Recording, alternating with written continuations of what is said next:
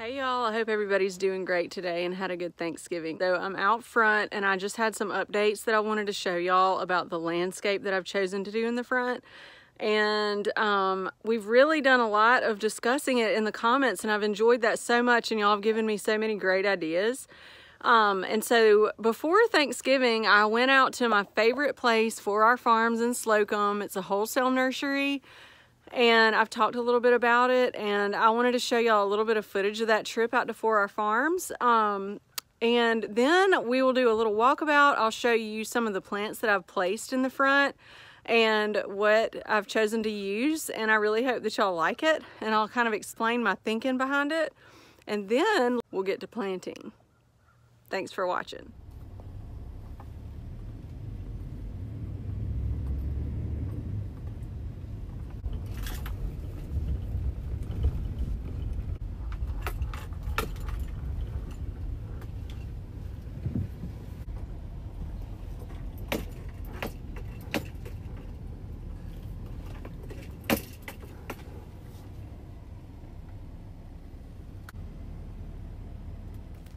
So we're out here at For Our Farms. It's about a 25-minute drive from my house, and it is my happy place. As you can see, how could it not be? This has been one of my favorite places to come and shop for plants now for about 7 years. They're real good prices, so that helps. But there is all kinds of different shrubs, plants, trees. Just about anything you need is out here, and it's just so much fun to come out here and visit John.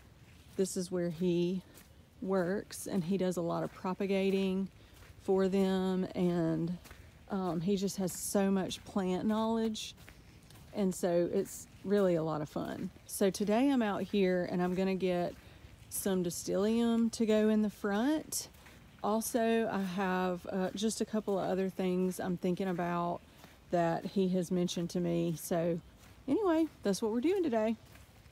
All right, now, so y'all are gonna see why I love this place so much. This is our plant haul so far. I'm getting some green, are they wintergreen? Wintergreen. Wintergreen boxwoods to put along the front in the front yard. And then also I have 2 Japanese yew, also known as Pringle's podocarpus. And so we've got a little plan in mind for where those will go. And John is helping me pick some things out. And so is old girl. Say hey, big girl. So we're having a good day for our farms. Some variegated hydrangea, which are all propagated here. I have some of those at home. Also, all these boxwoods were propagated here. And look at these gorgeous gold mop cypress. Oh my goodness.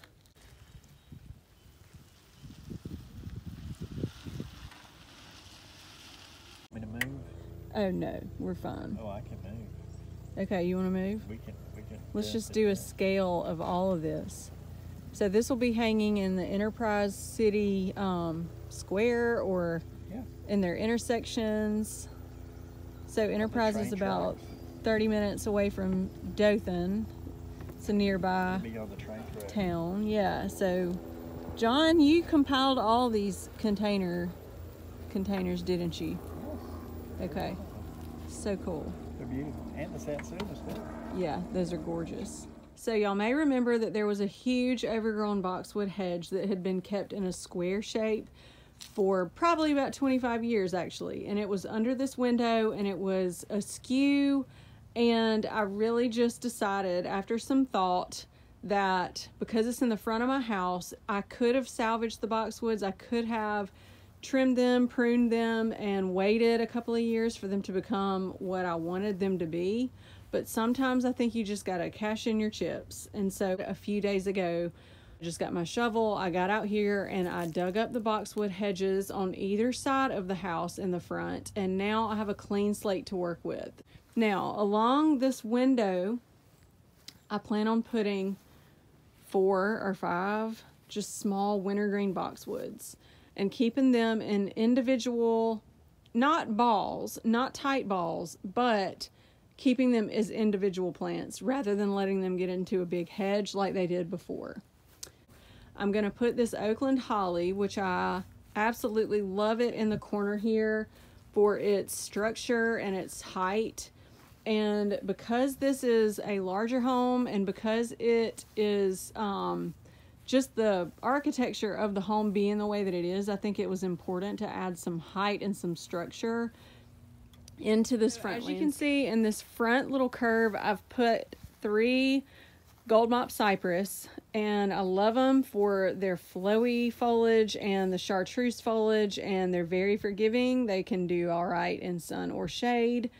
And I believe that these are the dwarf variety. There are some that get a lot bigger, but these I plan on keeping small right here at the curve. And then behind them, this gorgeous Oakland holly. I love it. It's got like a bluish tint on its foliage, which I'm just now noticing. And I guess because it's in the shade right here, and my other Oakland hollies I had at the other house were in the sun. So I love that. Now I decided to go with Vintage Jade Distylium along the front, 4 on either side of the sidewalk. And the reason I chose these is because of the architecture of the house being as it is. I need some visual weight in the front. And we had talked about keeping it really small so that we could show off that brickwork that was covered up by those Japan hollies. If you're new to the channel, go back and find a video, and you'll see when we moved in this house, and all along the front there were huge overgrown Japan hollies that were probably 4 to 5 feet tall, that were completely covering up all this brickwork. And we took those out. Now, what I'm going to try to do with the Distylium, it only gets to be about 2 to 3 feet tall and up to 5 feet wide. I'll probably keep it in a tighter shape than 5 feet wide. I don't think I want to let it get that big, but I do think that it's going to serve a good purpose and fill in some of that space in between the bricks while also allowing you to see the brickwork. And so I think that's going to be really nice. So I'm going to plant that there. And also I'm going to extend these 2 front beds and kind of come out, like curve it a little bit and then come in towards the sidewalk on either side. And give myself a little triangular bed in the front to maybe put some cone-shaped boxwoods and then plant some annuals and color along the front eventually.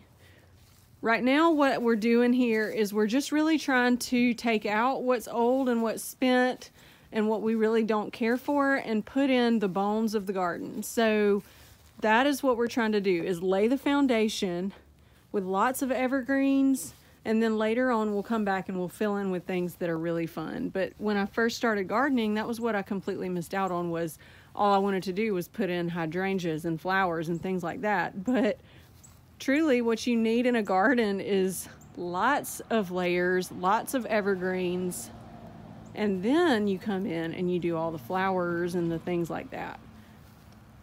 So what I'll do here under this window is put probably 5 more wintergreen boxwoods to mirror what I'm doing on the other side of the house.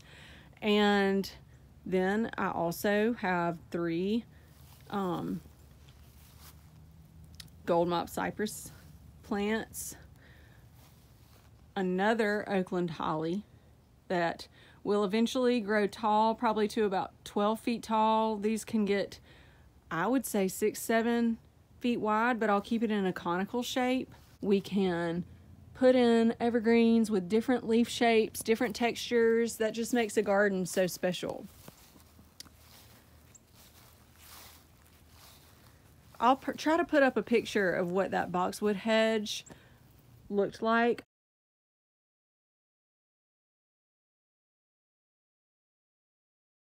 On either side of my house underneath these windows so that y'all can see the difference. It was so amazing when they came out. I loved having that overgrown boxwood hedge out to expose the brick.